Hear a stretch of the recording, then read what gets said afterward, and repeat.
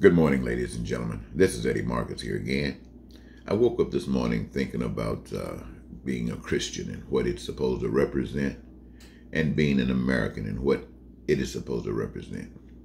And as I kind of deciphered this information, I concluded very rapidly that religion and Christianity in America really does not have that much true significance.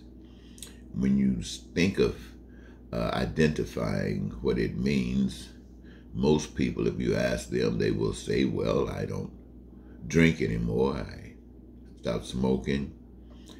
And some of them will say, I stopped partying or stopped chasing the opposite sex, something to this degree. And to add to that, they maybe go to church more frequent and they give tithes and offerings. And most of them will identify this as being a good Christian. And this is exactly how most people interpret it, because this is what they've been taught. They are not taught the weightier things. See, they talk about what they stopped doing. That's not what makes you a Christian. That's not what makes you a child of God. What makes you a child of God is what you start doing. You stop doing, but you start doing. If a seed doesn't grow, you don't get any benefit. No benefit at all. So if you just stop doing things, where's the growth? Well, you didn't mention anything. So you're basically like a seed that's not producing.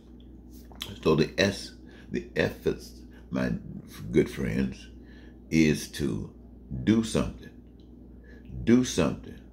Spread love. What is spreading love? Taking care of what needs to be taken care of. And when we're talking about people, we're talking about things that we can see and identify with, because we are all people. And most of the things are common amongst us, like a lack of food. That's not good. Now, any God who would put somebody on the earth would make sure that they would have food.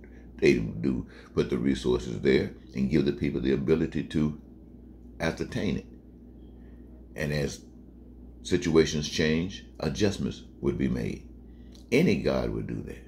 So anybody talking about God and love would be concerned that people have the essentials for life and not a complicated matter, because everybody's helping everybody. But that doesn't happen in America. That doesn't happen in many places in the world. In fact, there was a man who ran for president of the United States, and he was a liar, he was a bigot, he was a racist, he was everything ugly that you can think of.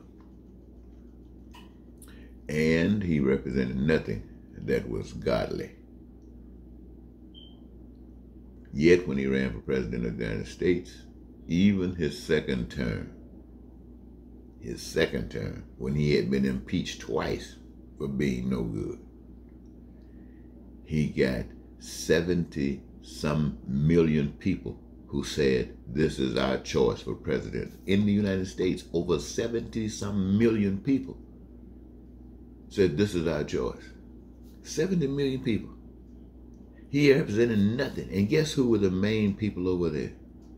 People who were out there calling themselves Christians, calling themselves fundamentalists, calling themselves evangelicals, calling themselves conservatives, calling themselves right-wingers, calling themselves superior, calling themselves privileged, white. All that God that they've been talking about, that Jesus represented, they put it on hold because they wanted somebody who could get in office and do whatever was necessary to stack the positions of power, judges, with people who thought like them, who didn't give a stink about God, was all a front. You know, when that president was talking about fake news, he should have been talking about fake church. Because all of, and when he came back and looked like he was failing, guess what the fake church did?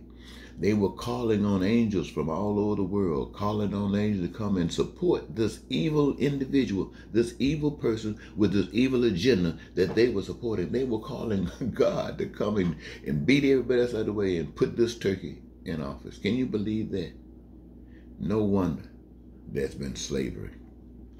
No wonder 400 years of treating people who weren't white as second-class citizens. No wonder there's poverty, crime, and violence all over the world. People are lying their behinds off. People don't give a stink about God. I'm telling you, not even the Pope cares about God. How can he sleep at night? Calling himself being an agent of God and all of this crap going around in the world, and he can sleep at night. Well, it's just a game, it seems. Ladies and gentlemen, I want to thank you for letting me frustrate for a moment. Thanks again.